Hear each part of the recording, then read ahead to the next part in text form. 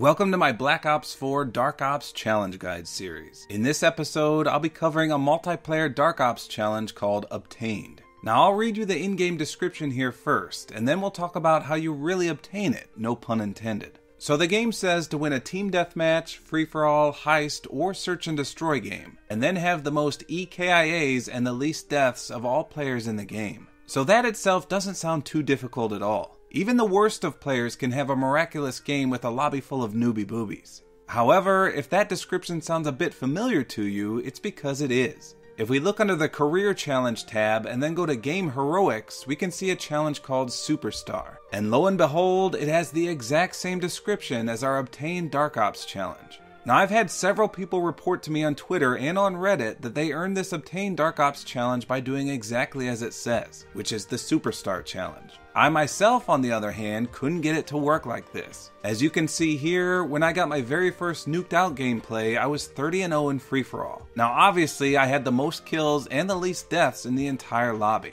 And free-for-all was definitely listed on the Superstar challenge as one of the game modes to do this in. However, I was not given the obtained calling card. So the next rumor I heard is that this is actually the Dark Matter Dark Ops calling card. So once you earn Dark Matter, you'll unlock it. Again though, most people that I've spoken with who've unlocked Dark Matter already had the obtained Dark Ops calling card even before getting Dark Matter. So that led me to believe it was something else. Next up, I saw one person had said they got it completed upon getting diamond camo on a set of weapons. So I made it a priority to try just that. Looking at my options, I went with the LMG category since it only contains 3 weapons. Of course, the tactical rifles are in a similar situation, but it's much easier to use the LMGs for most people. Now it did take me a few hours of gameplay, but I finally managed to gold each of the 3 LMGs. During the actual gameplay of me getting diamond, there was no Dark Ops Challenge Complete notification that popped up. Likewise, after the match, I checked the after action report and again saw no obtained Dark Ops Challenge Complete.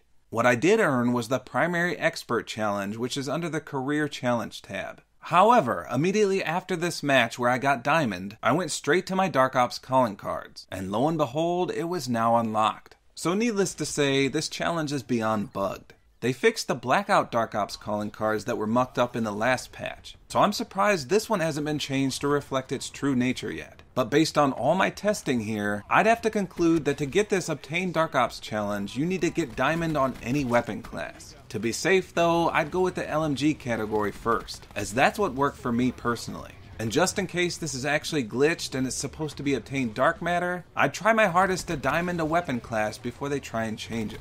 Regardless, this one isn't very difficult. Even the worst player in the game can achieve Diamond or Dark Matter with enough time. If it's truly meant to be for Dark Matter, however, then it's going to be extremely time consuming.